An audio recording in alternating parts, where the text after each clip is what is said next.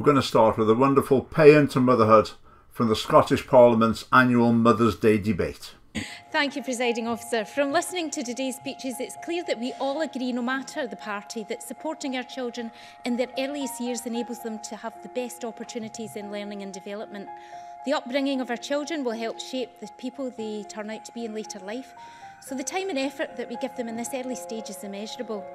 Presiding Officer, as has been clearly outlined during this debate, the SNP are committed to ensuring that all of Scotland's children get the best start in life. Every year of a child's life is precious. However, when it comes to their development and the first few years, they are the most important. Our overriding priority is the health and happiness of our children, and if we can achieve this, then we will ensure our children get the best possible start in life. That's so true. The early years are so important for a child's development. Crucial. The characters formed to a significant degree. The time and effort invested at that point is invaluable. And to get the best start in life, it's that one-to-one attention from mum that's often the crucial factor. And the vast majority of the time, it is actually mum that provides that. But sadly, there is no Mother's Day debate in the Scottish Parliament. Sadly, that MSP wasn't talking about mothers. So what's the SNP's idea of the best start in life for kids? Presiding Officer, this government is committed to delivering a bright future for Scotland's children. Key to this is ensuring that all our children get the best possible start in life. Pray tell, what does give kids the best possible start in life? That is why we have done more than any previous devolved administration and indeed any other government in the UK to expand high quality free early learning and childcare provision. I'm coming here to see what you get up to at nursery, and I'm talking about all the things that we're doing to make sure that boys and girls like you get more nursery time. Our Blueprint 2020 sets out how we will seek to achieve this by near doubling the current 600 hours per year of free early learning and childcare entitlement to 1,140 hours. So there we have it. According to the SNP, for kids to have the best start in life, they need to spend all day in childcare instead of, as they currently are, spending half the time with mum. Usually they don't present any evidence at all that that's the best option for kids to be in childcare all day, but that's what they're basing their policy on. So Scottish mums, all the parties are basically saying that they think you're a bit rubbish, and one-to-one attention from you is inferior for a child's development than, for example, 1 to 6 attention in a nursery. Now, you may think I'm exaggerating a bit here, that Scottish MSPs don't really think that childcare is better than being with mum. Well, let's listen to a bit more. We are offering children new and richer experiences through this expansion. We must never forget that the fundamental purpose of this policy is to improve the early years experience of our children and deliver access to early learning and childcare that will help give our children the start that they deserve. Thank you. So nursery provides a richer experience than being with mum, an improved experience. Being at nursery gives them the start that they deserve instead of being stuck with mum. So for the best start, they need to be in nursery, and then an inferior option is to be with mum. Now, why do they say that? Do they really believe that that's what's best for kids? Have they got a mountain of evidence and research affirming that? No, they haven't. In fact, there's a substantial amount of research correlating emotional and behavioural problems with long hours in daycare in the early years. Now, just roughly speaking, how's it going on those fronts in Scotland? Young people's mental health, school disciplines? Well, not going too brilliantly, I would say. Now, I'm not going to go into the research in any depth here. But the real reason for this policy is not to improve experience for kids. So if that's not the reason, what are the reasons? Well, let's hear some of them. By increasing the funded hours of childcare, we'll support parents to work, train and study, unlike the offering down in England, where it's only for working parents. And it can support parents, particularly mothers, to access education, training and work. So there's one reason, to enable mums to work. Or to do something else, anything really, as long as it's not nurturing their own kids. So why do they want mums to be doing anything apart from being with their own kids? Well, a big part of that's the simplistic notion of equality that dominates in the Scottish Parliament entirely without dissent. The idea that men and women should make the same choices, and if they don't, that's evidence of some sort of sinister sexism. In the Scottish Parliament, they're interested in women being fighter pilots and CEOs and engineers and footballers or MSPs or whatever. Certainly not full-time mums. So feminist principle is one thing driving this. The other thing, perhaps particularly for the Conservatives, is they try to claim that it's going to be good for the economy. Because if you provide childcare, mums go off and work instead, and then they pay tax, and the government makes money out of it. I find that hard to believe. If you imagine a child in childcare for an hour, and mum goes away and works an extra hour, let's say for £20 an hour, and pays £4 in tax, roughly, is that really a money-making scheme? Childcare for £4 an hour? I think it must cost a lot more than that. But they may say, but there'll be other mums who'll earn far more than that. But really high-earning mums, if they're going to be working, their kids are currently going to be in private nursery anyway. And then when the state starts providing this childcare for nothing, they're going to get extra kids to have to look after, who previously the parents were paying for. Now, even if it was a money-making scheme, which I don't believe for a moment, it would be a false economy.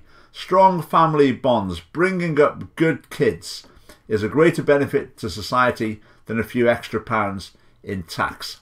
As well as providing support to vulnerable families. Okay, supporting vulnerable families, fair enough. Single mums, mental, physical health problems, etc., etc. But they're special cases. This is a universal scheme that we're looking at here. So what other motivations are there for it? Well, I think the SNP is always keen to bring aspects of family life under the wing of the benevolent state. The state knows best. We don't really want to leave child rearing to these amateur mums when there's professionals on hand. And we'll hear a bit more about these crack professionals a bit later in the video. Also, the state likes the opportunity to present the right message to children at the youngest possible age. And finally, the Scottish Government's got an equality obsession, and for equality you need uniformity. So if you've got Supermum who's taken her son to the museum reading stories to him, he's going to be at an advantage compared to the poor kid sitting at home watching films all day while his mum's on Facebook. Right, how do you deal with this advantage and disadvantage? How do you achieve equality? Well, you get them both into nursery, and that's a way you can close the attainment gap. Without the burden of massive childcare costs, the full entitlement to 1140 hours will save families over £4,500 per child per year. So that's the attitude of the SNP. Caring for your children is a burden from which parents need to be relieved. So families can save £4,500 a year.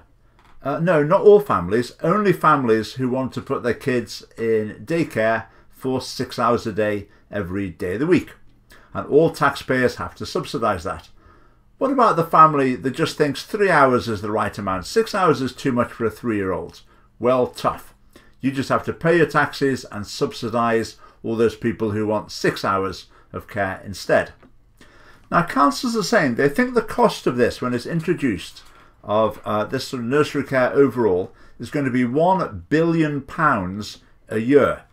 And currently, the number of kids involved in it are 96,000. Now, there's no reason to expect that's going to go up or down, particularly in the future.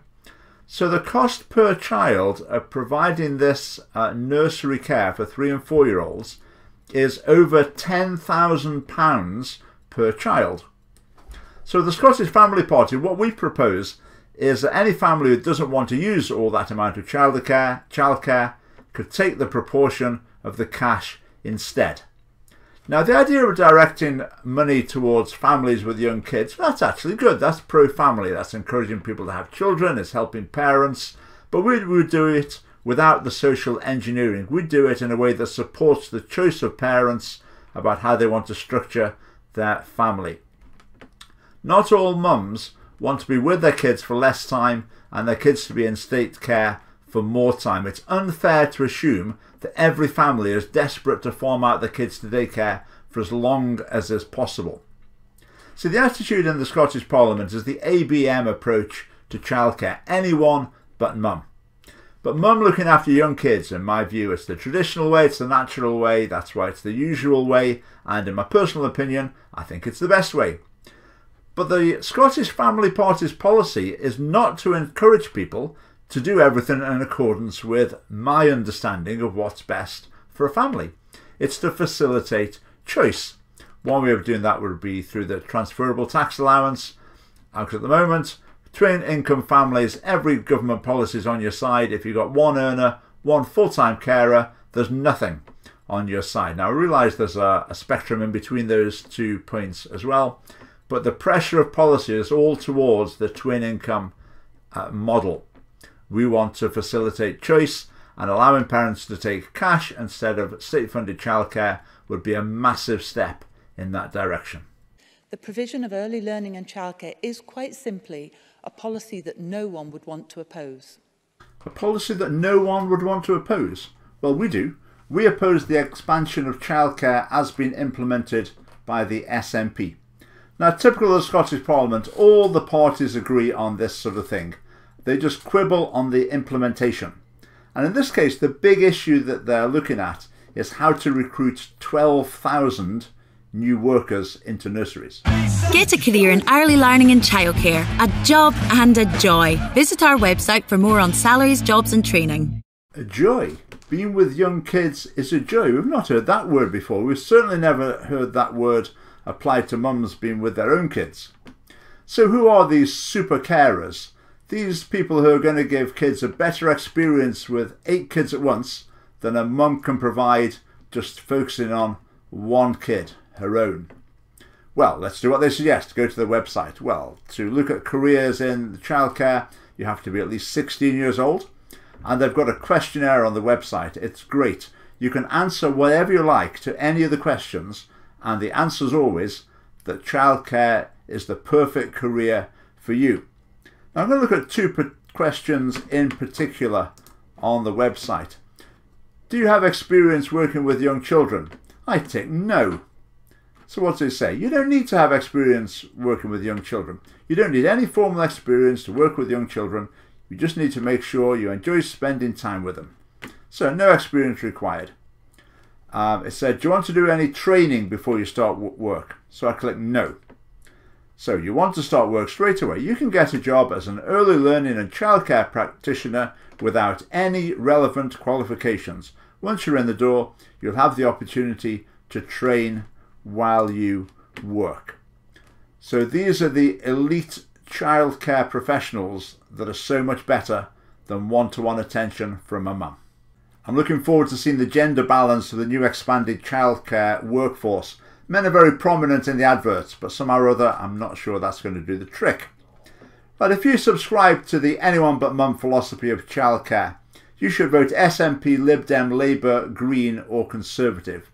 But if you want to help parents to choose to be with their own preschool kids, if that's what they want, then you need to vote for the Scottish Family Party. Right, if you want to keep up with our unique take on Scottish politics, click subscribe and click the bell to get notifications when we put on a new video. Like us on Facebook, and we're a political party. You can go to our website and join us. Thanks for watching.